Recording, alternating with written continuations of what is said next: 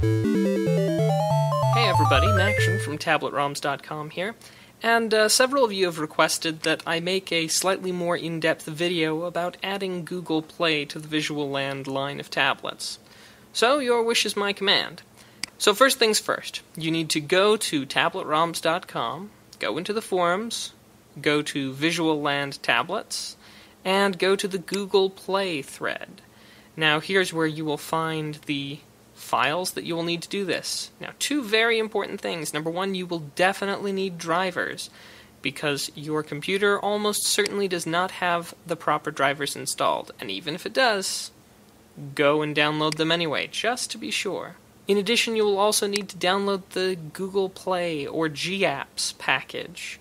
Now this particular GApps package, it's labeled Play Alpha 2, and that's because one of our forum members, Rabid1, whom you should thank by the way, threw this together, and he did it for an Alpha 2. Now you will need to make absolutely certain that you've downloaded the correct version for your tablet. For example, if your Visual Land tablet is running 4.0.3, you need to download the version 4.0.3. Otherwise, if it's running 4.0.4, you need to download the version for 4.0.4. Failure to do this will cause lots of problems, which you may or may not be able to fix. Okay? We good? Okay. Good. We'll press forward.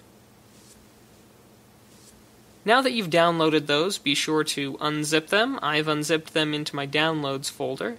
Now that we've got the files we need, it's time to connect our tablet to a USB port.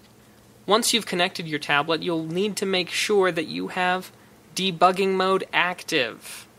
Now that means you'll have to go into the settings menu and into developer options and checkmark the box next to debugging mode.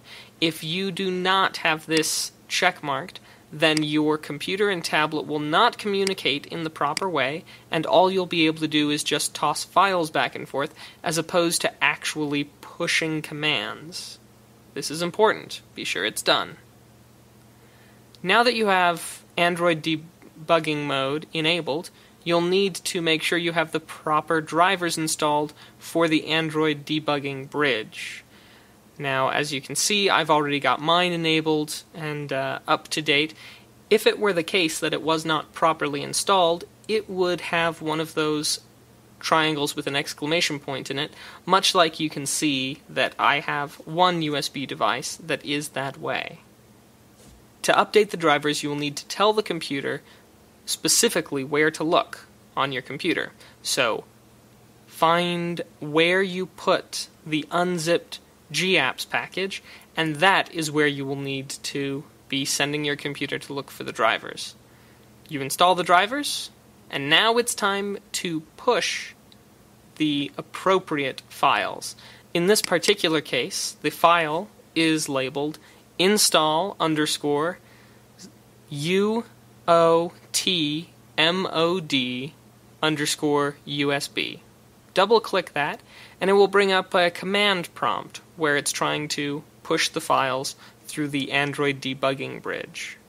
This takes a few minutes, but once it's finally done, it'll say ADB reboot, and then it'll take a little while before it reboots.